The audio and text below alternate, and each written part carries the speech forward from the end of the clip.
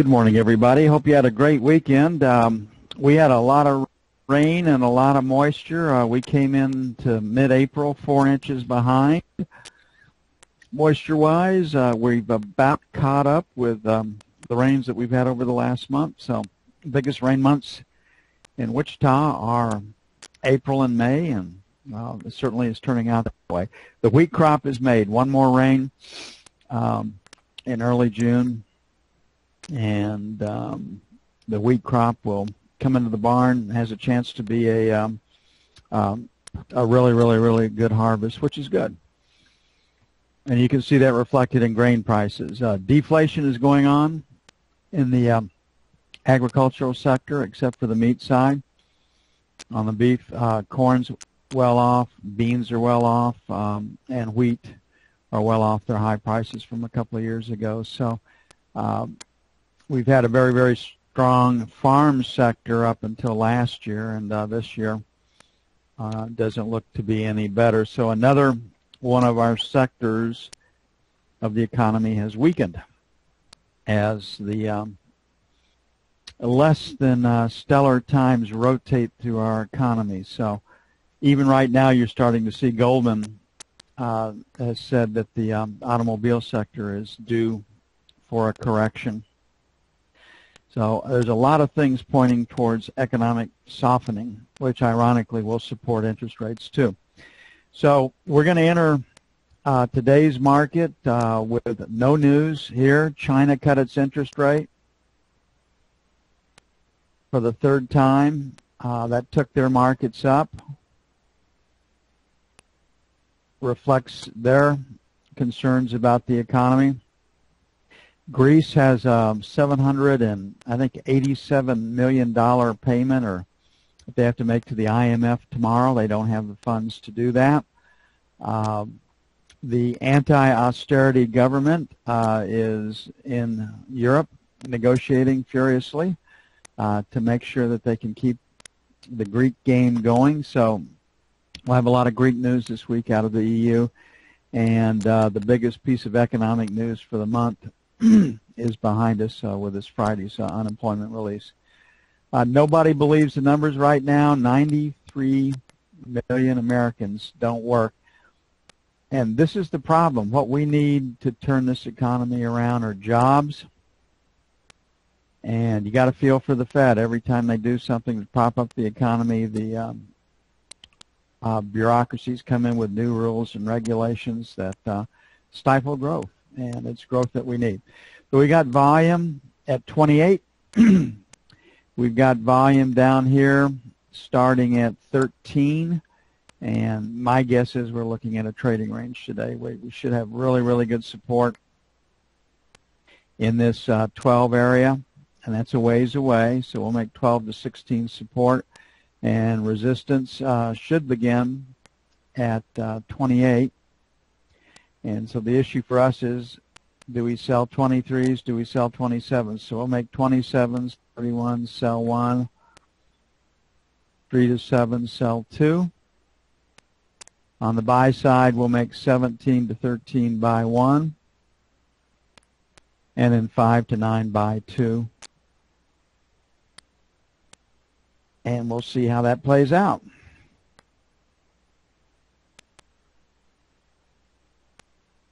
Might take a 23 to get in to get off the short. We don't know, but right now it looks like we got a saddle formation.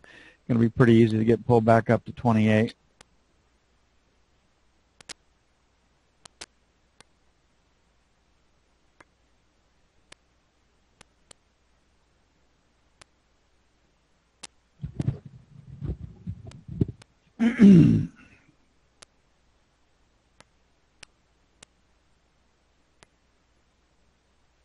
Okay, looking at the ZB.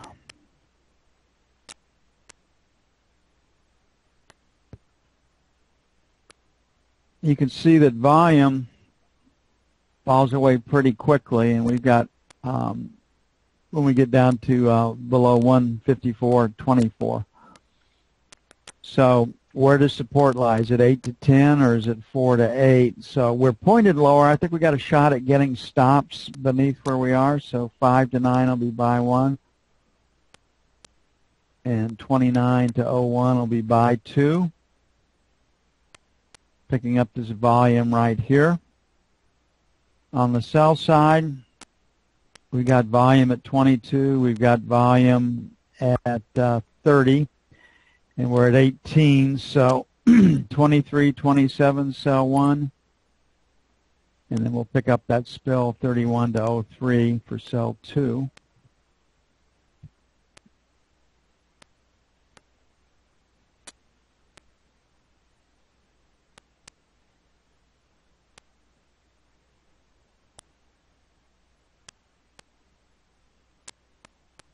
Gold was pretty quiet overnight. Not a lot of news out of Yemen to drive the trading. Not much out of Europe yet on what's going to happen to Greece. So I think with the Greece problem hanging over the market, pretty hard for me to see gold being sold. We had pretty good support in the 80 to 85 area. It's still there, so maybe a little bit lower, 80, 82. And we'll put a question mark by 85. And then our 75, 77 for buy 2. 90 to 92 on the sell side. And then 95, 97 for sell 2.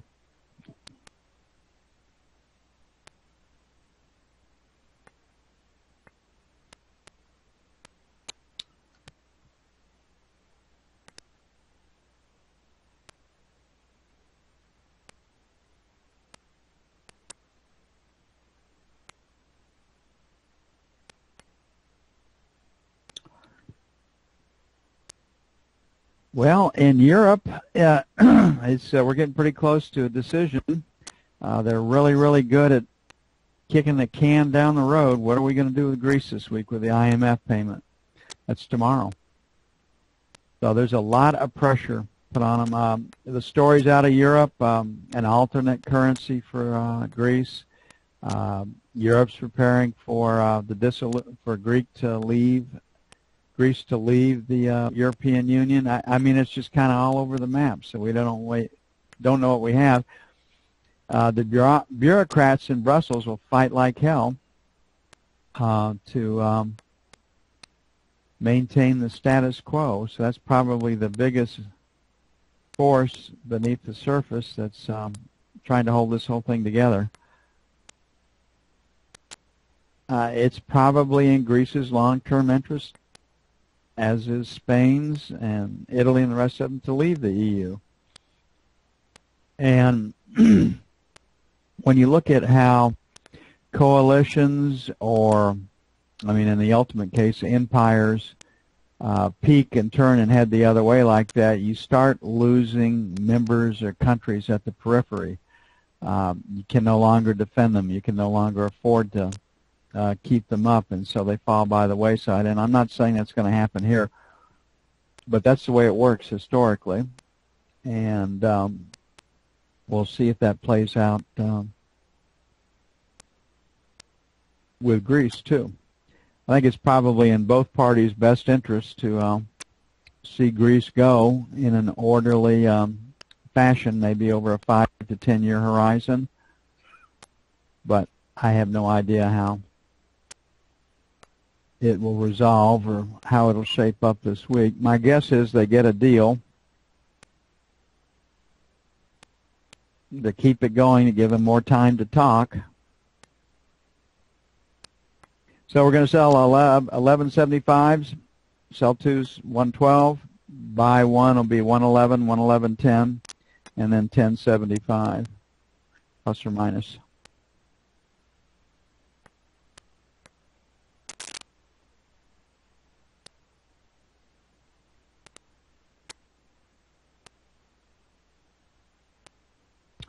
Okay, crude oil is kind of holding its own.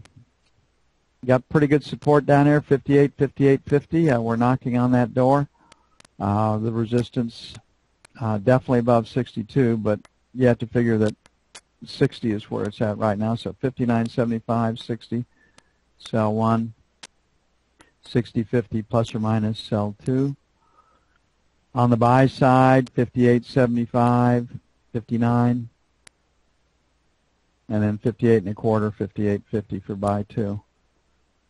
Things are pretty quiet out of the Middle East. Didn't read anything that suggested that the fighting or tensions are escalating.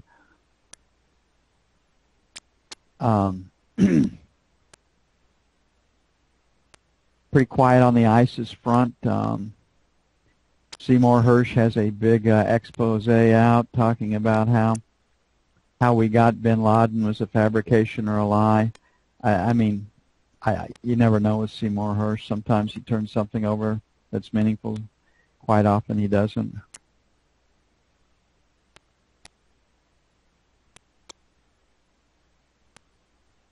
But he's made a great living over the years putting out sensational headlines and stories that keeps him at the front looking for the next expose. And even when he's discredited, he manages to land on both feet. So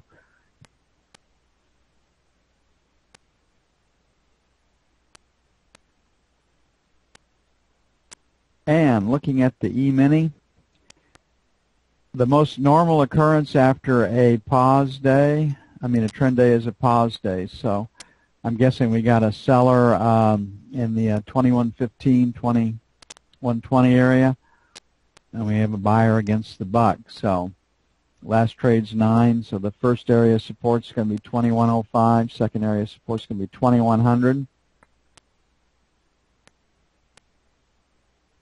No news to drive our trading here today. First resistance is going to be, I think, getting stops above the overnight session, so we'll play for a 14 to 16 sell. It may take a 12, 12.5 to get in. I don't know, but right now the market is pointed up. And then 19 to 21 for sell 2. I don't know how China's interest rate cut impacts our market directly, but it is supportive because another central bank is doing what the other central banks are doing, cutting interest rates to prop up the stock market. It'll take about 20 minutes to get everything up and posted. I'm going to get busy on that. I will see you as soon as possible.